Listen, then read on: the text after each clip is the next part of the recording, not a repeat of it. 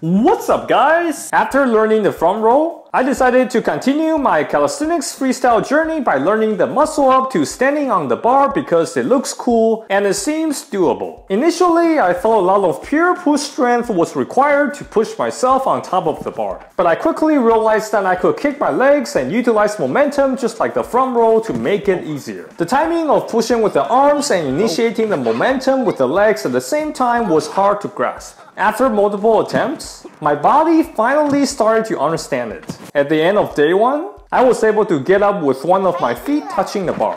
On day 4, I was pretty comfortable in getting up with one of my feet touching the bar. I decided to climb up the bar and get a feel of what it was like to stand on the bar.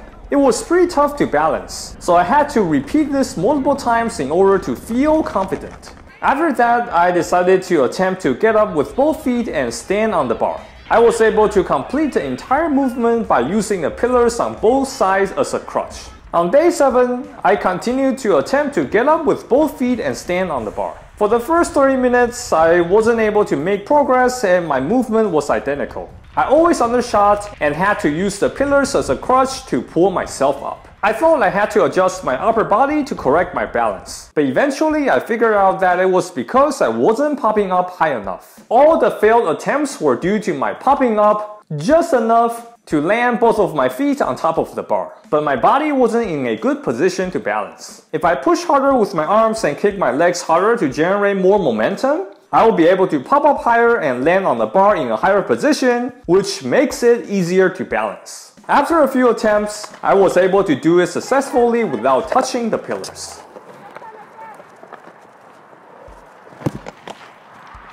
Ooh. Since I intended to muscle up and stand on the bar, it wouldn't look good if I pumped multiple times and then stood on the bar. Therefore, I started to practice pumping up to the bar without any pumping. It was a lot difficult to do it without the pump because it was very difficult to get the right timing of the arm push and leg kick. And it was difficult to get the right amount of force as well. I started to not only undershoot, but also overshoot.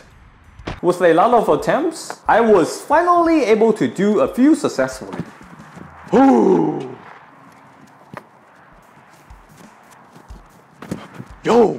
At this point, I was a bit tired, but I still decided to give it a try on the high bar.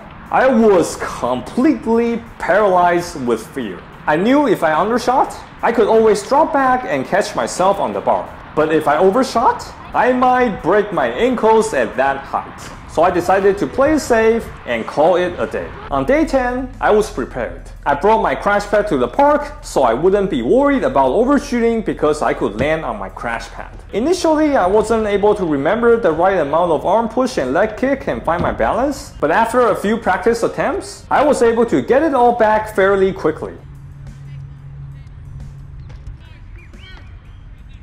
After successfully doing it 3 times in a row, it was time for me to attempt it on the high bar. Not going to lie, it was terrifying to let go of my hands at such a high height. I don't know if you guys ever had this kind of feeling when you are really nervous, like taking a fate-deciding college entrance exam, or having an interview for your first job, or even asking a girl out for the first time. Your legs lose 80% of the power. There's even a Mandarin term for it, which literally means legs getting weak, describing precisely this physical weakness to indicate psychological stress. And that's what was happening to me. It doesn't really matter that much if your legs lose 80% of the power when you're taking an exam, or having an interview for a job, or asking a girl out, but it is a big issue when you are trying to do the muscle up to stand on the bar. Sometimes I couldn't pop up high enough. Sometimes I popped up, but I couldn't straighten my legs. I tried to ignore the sense of fear my body is giving me and power through. Eventually,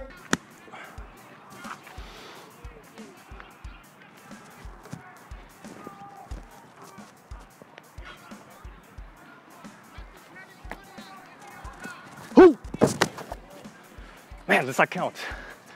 I count it. I was able to straighten my legs and do a complete rep. But without checking the footage, I knew chances were high that this rep was not clean. I should have stood on the bar in control for at least 2 more seconds and dropped back behind the bar and re-gripped the bar instead of landing forward in front of the bar. Knowing how brutal YouTube comments can be, I knew I had to give it one more try to get a clean rep. And this happened.